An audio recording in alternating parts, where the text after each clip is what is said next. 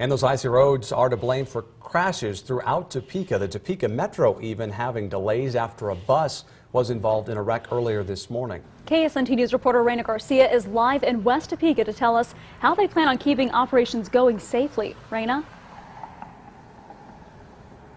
Brooke, Jace, that accident happened about half a mile up the road here on Huntoon Street.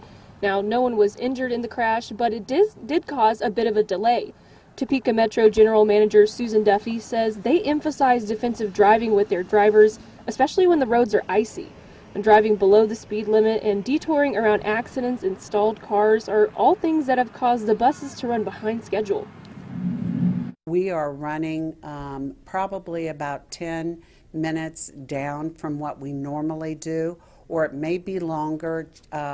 There's a lot of accidents out there right now, and so we're being extremely cautious and careful. Duffy says one thing drivers should look out for if they're driving behind a bus is the flashing lights. Now, that means that they're stopping to pick people up from the bus stop.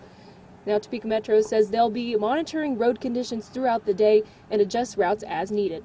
Live in West Topeka, Raina Garcia, KSNT News. All right, Raina, thank you. And we have up-to-the-minute alerts on any delays at ksnt.com and on our mobile app.